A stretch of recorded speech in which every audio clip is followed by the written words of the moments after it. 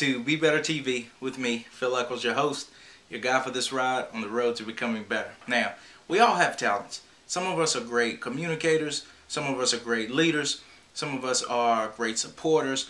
You know, we all have talents that we're very good at doing.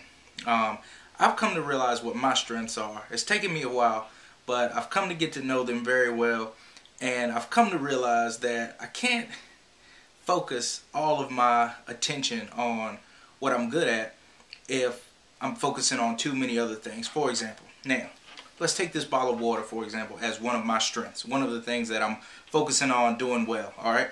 Tossing one thing, juggling one thing, it's very easy. Look, I don't even have to look at it. I can do it in my sleep, okay? Juggling one thing. But then, you know, we get too cocky, we add something else, a bigger task, and you have to concentrate a little bit more when it comes to trying to juggle two things, right? Okay, easy, piece of cake. But then when you try to add a third thing in the mix where you're doing too much, you know, it's very difficult to try to juggle three things, and next thing you know, well, life happens, okay? So, two words of inspiration for today are stay focused.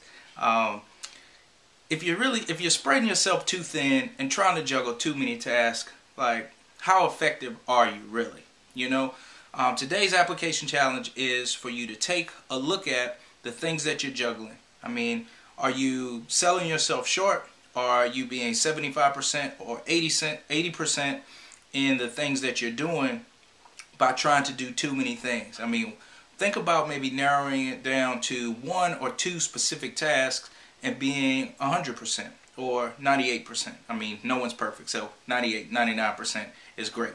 You know, think about being more productive and effective versus spreading yourself thin. So, just food for thought. Think about it. Read more about this on my post.